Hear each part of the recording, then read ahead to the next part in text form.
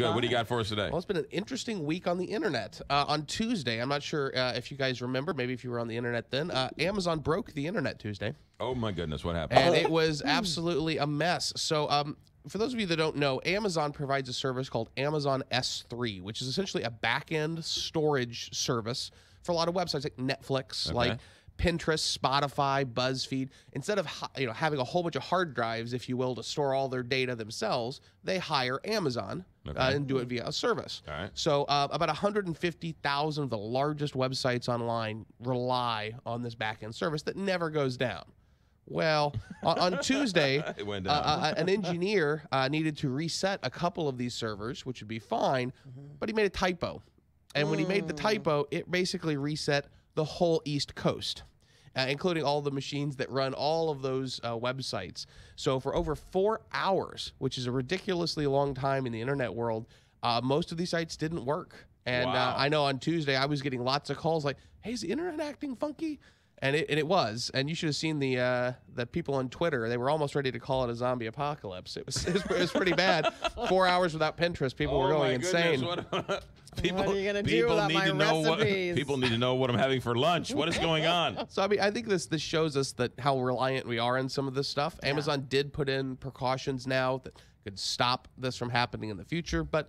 As great as the cloud is and as reliable it is, it's much more reliable than local storage. It's always good to have an offline backup, and I think this is a good kind of reminder of that. Well, and it's also like, electricity, right? Even though it's been around forever, sometimes the power goes out. Every once in a while. And you got to harken back to the old days when everybody had to deal with candles. It's just great that it's a typo. The typo heard around the world. Typo. So moving right on, Google, always in the news, they launched something called YouTube TV, which actually has kind of been rumored for a long time. A $35 a month cable competitor. They basically finally got all the deals with a lot of the major channels. So it includes over 40 channels at that point, and you can give up to 6 users access. So if everyone in your family can watch different things at different times on their devices under one account. And it includes things like ESPN, Fox Sports, ABC. It's got a friend of mine asked us to have the SEC network, and we checked. It does. All right, now hold on a second here. You know that Dish has been trying to do something like this. Yes. And DirecTV has been trying to do something like this. So is Sling. There's a company called Sling that does something Right. All right. too. So is this better, worse? What are your thoughts on this? I think this is definitely something I'm going to get. I'm very interested in this, being a cable cutter. I think all of those services that you mentioned are pretty interesting. Sling, to me, is the other one that's kind of interesting, being a cable cutter. But Dish didn't really interest me. But this one...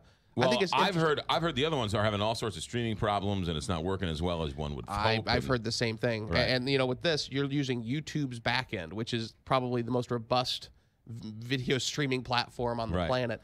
And so I think this is going to be really interesting and give people another option. When are they going to roll this out? It's a great question. I didn't look that up, but I think it's imminent, like this week. Oh, good. So, all right. And then finally, what's this DNA story? Oh, and this is one of the neatest we always like to have a far out story. Yes. Scientists have learned how to store information, just like you would on a hard drive, on DNA.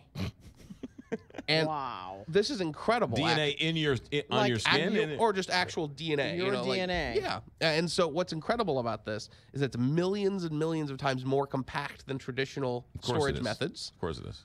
Its data retention is very high. We can find DNA evidence off skeletons that are thousands of years old and still get information off it. To test this, they literally stored an entire operating system like Windows and an entire feature film digitally on DNA and then retrieved it, able to get the data right back, and they were able to do it, which is incredible. I think, this is one of those things, again, not only is it a lot smaller, but also you think about this, DNA is in a liquid state, not a solid. So, it doesn't have to be rigid. Drink your computer? Well, it just doesn't have to be the same rigid formats that we always have. It's one of those kind of interesting bits. For example, 1 gram of DNA can hold 215 petabytes of information. To put that in perspective, that's a lot. That's 1,000 terabytes, which is 1,000 gigabytes. Is that more or less than the old floppy disk? It's millions and millions and millions of times more. Funny story. I ran into a kid the other day who saw a floppy disk. And now the old floppy disk or the hard floppy disk? The 3.5 floppies. Yeah. And he asked me why someone 3D printed the save button. Oh my God. which to me was kind of funny. But to save him, button. yeah, because think about it. To him, this young kid, Yeah. he's only seen that floppy image as the save button on things. He's never actually seen the floppy in real life doing what it used to do. It's crazy. Generational gap there. Wow, That is crazy. that is interesting. All right. So. Larry Stunneback blows our mind once again. Yes, you have. Watch for that laptop coming on a DNA near you. Have a good week, Larry. Thanks, guys. Thanks. We'll tweet this out, too, so you can spread the word on this, too.